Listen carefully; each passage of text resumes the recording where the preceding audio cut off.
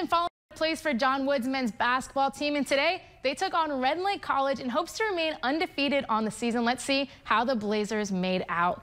After a short delay early in the game, the Blazers are going to dish the rock down to Logan Robbins, who gets the layup and an easy 2 points on the board for John Wood. Robbins again with the ball. He's going to keep the play alive. Here's Joshua Tolton with the three.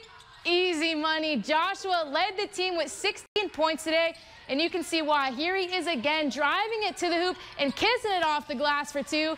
The Blazers were cooking today. They'll go on to win this one 63-57 and are now 5-0 on the season.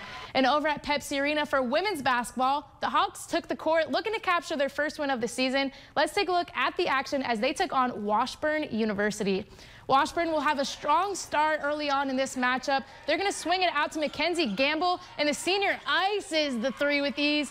QU trying to catch up in the first quarter. Here's Marion Blass, who drives the ball down the lane and connects at the basket with a nice little floater. Picking up the pace now, Carson Stratton's going to help by connecting at the rack for another two for QU. When it's all said and done, QU is going to fall to Washburn in this one, 97-62. The men were also in action tonight, taking on Grand Valley State. They would fall to GVS 105-63. The Hawks are now 2-2 on the season and will take on Lake Superior State University this Monday at 6 o'clock in Michigan.